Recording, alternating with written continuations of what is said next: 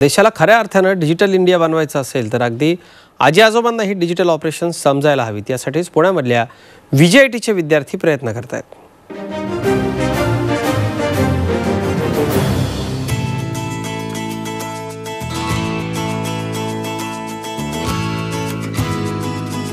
ज्येष्ठ नागरिक असलेल्या माधुरी भागवत त्यांच्या आप्तेष्टांसोबत व्हिडिओ कॉलिंग करतायत। त्यांच्यासाठी जणू हा चमत्कारच आहे। खरं तर VIT म्हणजेच विश्वकर्मा इन्स्टिट्यूट ऑफ टेक्नॉलॉजी मध्ये राबवण्यात येणाऱ्या आत्मबोधनं साधलेला हा चमत्कार आहे। इथं त्यांच्यासारखे अनेक आहेत।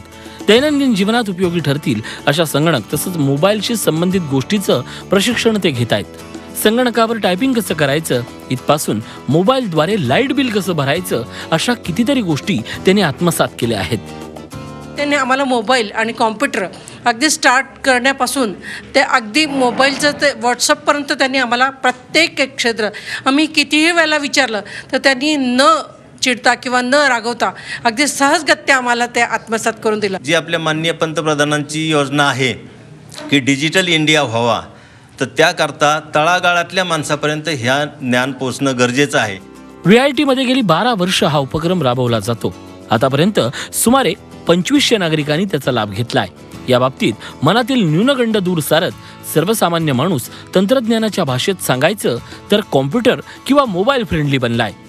आपल्या समाजामध्ये खूप लोक असतात ज्यांच्या घरी कॉम्प्युटर असतं, मोबाईल असतं, सगळंच असतं, पण त्यांना ते यूज करता म्हणजे हँडल नाही करता येत प्रॉपरली।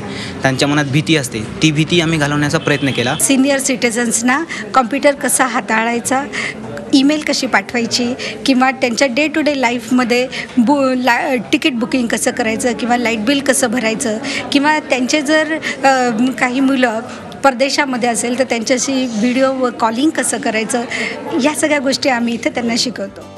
आज घरोघरी संगणक आले आहेत, प्रत्येकाच्या हातात मोबाईल आले आहेत। असं असताना केवळ वय उलटून गेलं म्हणून किंवा संधीच मिळाली नाही म्हणून असंख्य लोक या उपकरणाच्या प्रभावी वापरापासून वंचित आहेत। अशांना खऱ्या अर्थानं मुख्य प्रवाहात आणण्याचा हा छोटासा प्रयत्न आहे। डिजिटल भारत बनवण्यासाठी तो मोलाचा ठरणार आहे। Arun Mehtre, Zee media, Pune.